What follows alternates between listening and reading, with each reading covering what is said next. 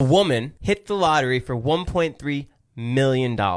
Right. She hid it from her husband and 11 days later divorced her husband. He found out 2 years later from a letter in the mail, and it was the lottery company saying, do you want to get the lump sum or do you want to continue getting the monthly earnings? Because he stayed at that same address. Right. But she won the lottery at the time That they were married. He sued her. Fraud, oppression, and malice, ended up winning 100% of the earnings. Plus, she had to pay the court fees on her end.